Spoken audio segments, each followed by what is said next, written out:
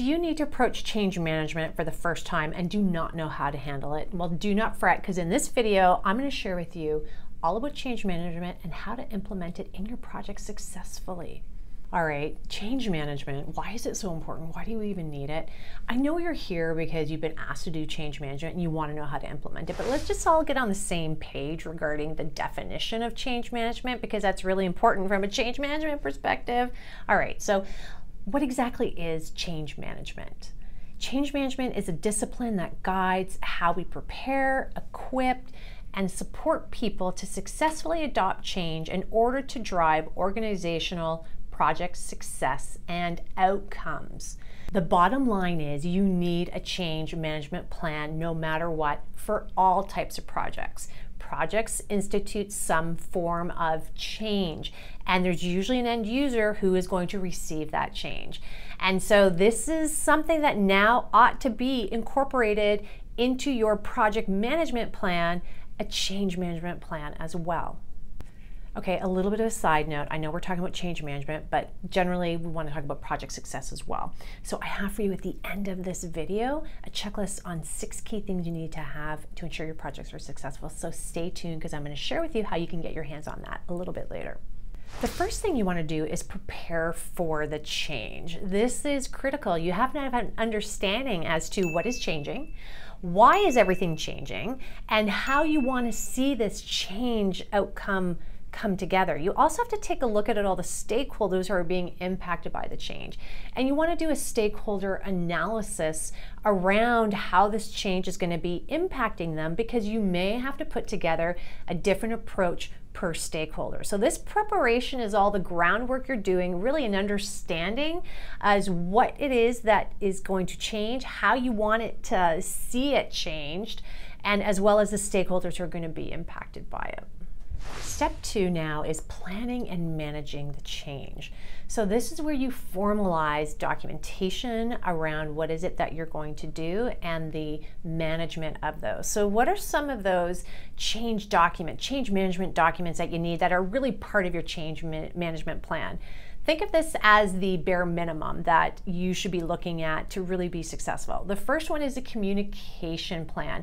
How are you going to communicate with all your stakeholders? Remember, in your preparation, you already did your analysis. So now that you've done that, every stakeholder group is going to be different. Not everyone is treated equally. There are going to be some individuals, based on what your project is delivering, that from their perspective, they may be what's called a super user and really need detailed communication, because when your project is done, their job is completely impacted. So you have to be lockstep with them so they understand how they're being impacted. Other individuals may just need to have an awareness of it. So just keep them in the loop with the project status so they know that 6 months, that's coming down the pike. Again, that communication plan is going to be really vital to ensure that adoption of your new ideas for the individuals who are going to be receiving it. Another plan that's part of your change management plan from a documentation perspective is your training plan. And just like the communication plan, not all training plans are created equal on purpose. You're going to want to have very specific, in-depth, in-classroom training, train the trainer training for those who are using it all the time, whatever it is that you're creating. You may want to just have some knowledge-based articles for individuals who just need to have awareness. You may just want to have information on a site. It's going to be dependent upon what you're needing to do, but that training plan is going to be important, because the last thing you want to do, which unfortunately happens a lot and way too often than it should, when time is tight, training gets kicked out. You cannot do that from a change management perspective. Your change management plan must talk about training, and how are you going to do that? You have to lay that out. Another thing you want to consider is events and activity plans within your change management plan. So what do I mean by that? For your stakeholders, throughout the process, you may want to have some events to kind of keep in the loop. Maybe a lunch and learn so that they're excited with what's going on. You may want to have an official go live launch. So again, bringing people together through an event. it's going to be up to you. You can also have what I've done in the past. We had fun poster campaigns to kind of teach people through communication and events where it linked to them having like a scavenger hunt, which led to some really cool new things that they were going to get from a feature perspective. And it was a real fun way to bring everyone together on this project when they got really excited about this new particular development that we were doing. And the last bare minimum is a reinforcement plan. This is all part of your change management plan. How do you plan on reinforcing this change? Because unless this change is mistake-proof to a point where no one can do it other than the way that it was developed, then some people may fall back on old ways of working or may circumvent what it is that you created. So you need a reinforcement plan. How are you going to reinforce this change and observe it and make sure that it is working well? Okay, what I just thrown out to you is a lot. Don't feel overwhelmed. If you need a little bit of help, it's all good. I have you covered. I actually have a video on my YouTube channel. Just go to the search bar, Adriana Girdler Communication Plan, which actually talks in a little more detail of the communication plan portion. But if you want more information on the rest, I actually have in my SLAY project management course, the link is underneath this video, a complete section dedicated to change management with all the templates, which is pretty cool.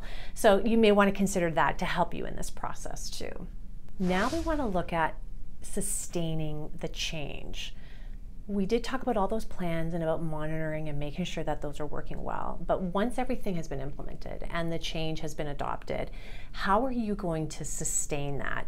We've all been recipients of a project deliverable where everything was exciting and everyone adopted it, and then all of a sudden old ways of working were kind of taken back up and the new way of working didn't actually move forward the way it intended. Why? Because as creatures of habit, humans need to have that habit develop. So this is where that sustainment becomes really important.